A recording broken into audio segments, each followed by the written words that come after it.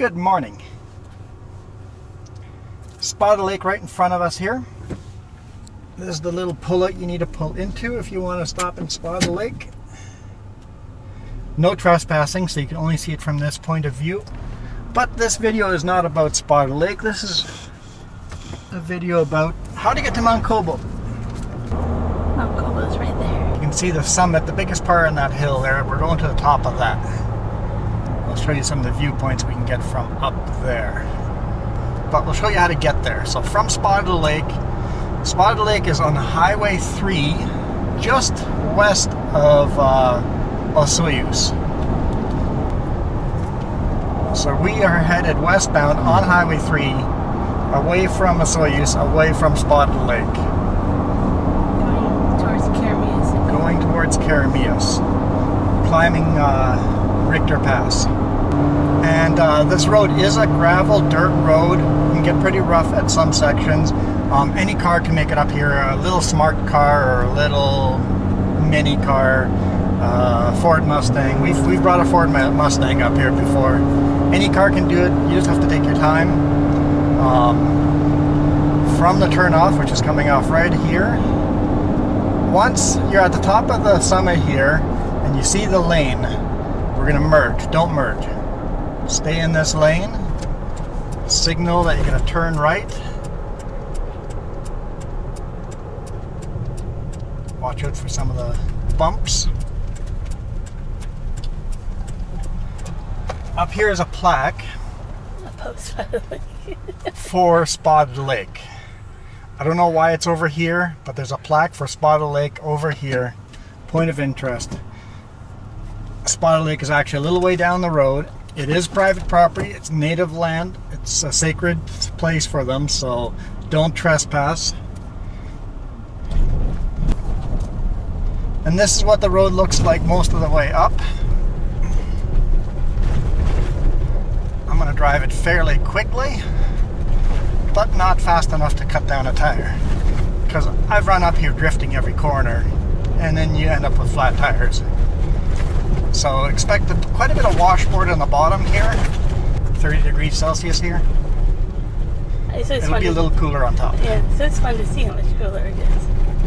We're driving 40 kilometers per hour. And you don't have to do much hiking at all. This would be a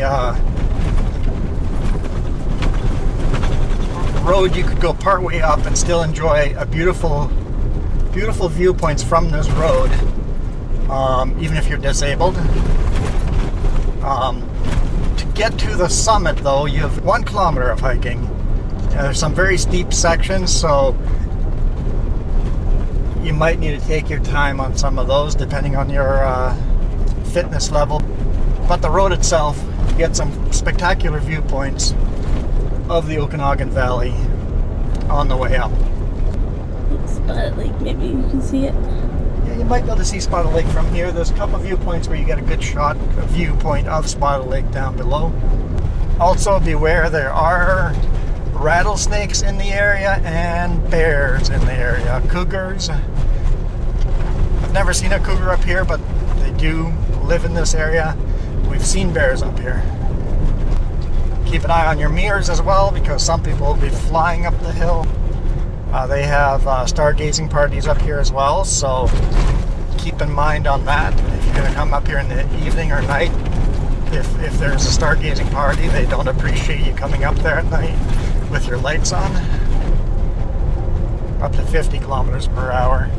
The road's nice and smooth here. We're doing 60 now.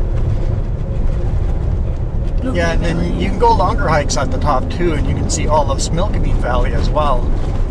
So there's one big hiking loop and then the short little run up to the summit. So bring water, bring mosquito spray. If you're by yourself, make some noise. Just, you know, the regular woods safety stuff. If it gets windy, watch out for falling trees. It's a solid bump. Yeah, this is middle of September weather. I guess if you guys are watching this video after it became a national park, a lot of my directions on how to get up here don't make sense anymore, so keep that in mind.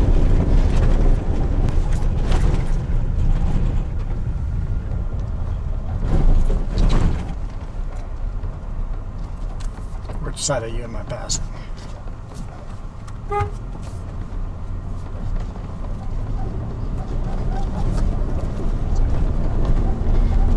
Just a little honk so they don't all of a sudden turn that way.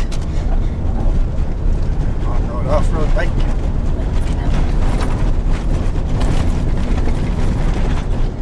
Good washboard here. See our road down there we came up on. 22 degrees. Yeah. So dropped almost 10 degrees.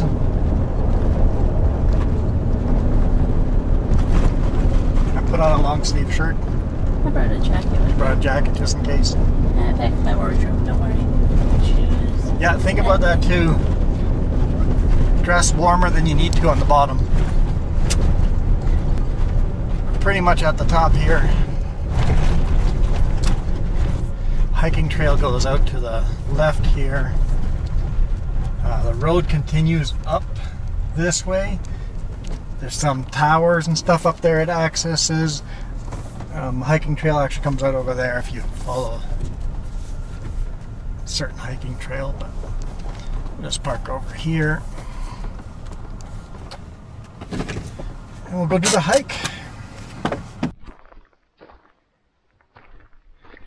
Alright, we're parked over here.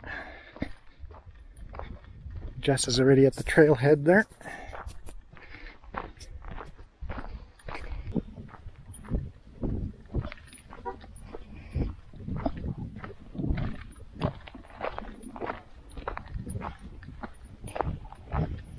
Alright.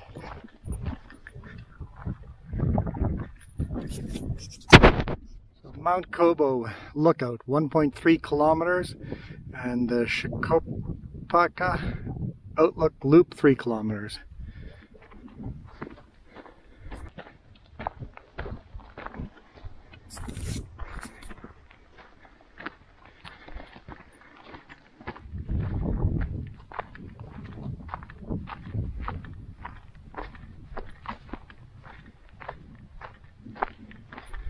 Oh, looks like the cattle pond is completely dried out.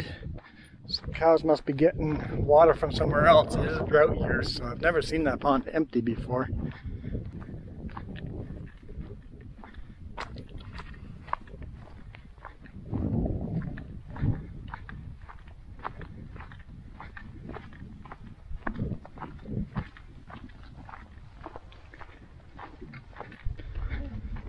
And of course you're short of breath up here because you're such a higher elevation than on the bottom.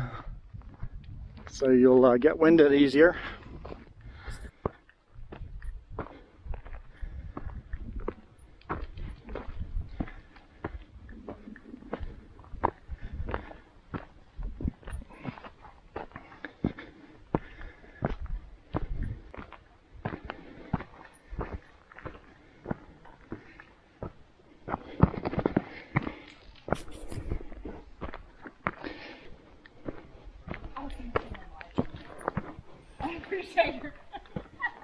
Yeah.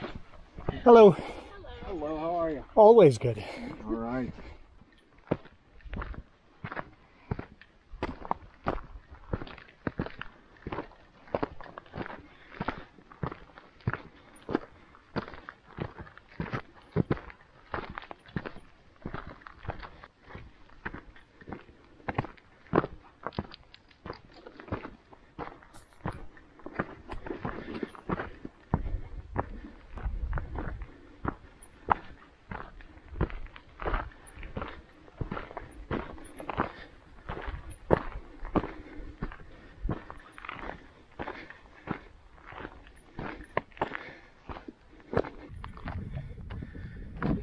Some gnarly trees, remnants of an evil forest.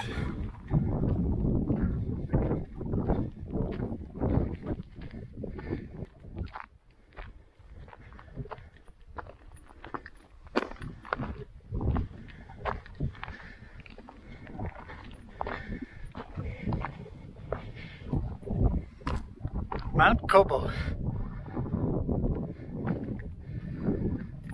Elevation 1,873 meters. Someone built themselves a little rock fort. It's pretty cool.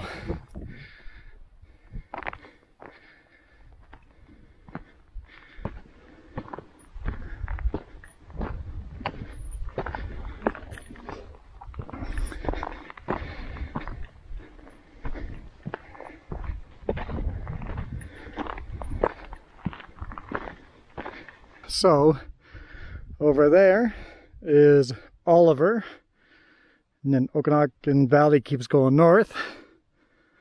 And then over here, we've got Osoyoos Lake and Osoyoos. And I don't know if you guys can see Spotted Lake right in here somewhere.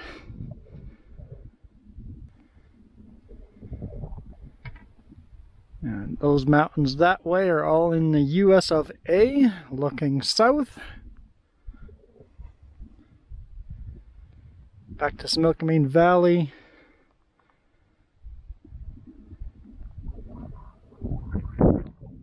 Now looking east at the haunted forest. Anyway, that's how you guys get to Mt Kobau. Hopefully you guys enjoyed that. We always like coming up here at least once a year.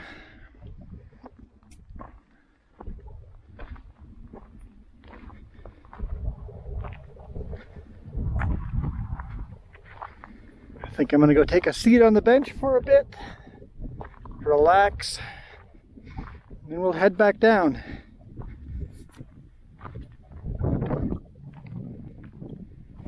Thank you guys so much for watching. As always, you guys rock.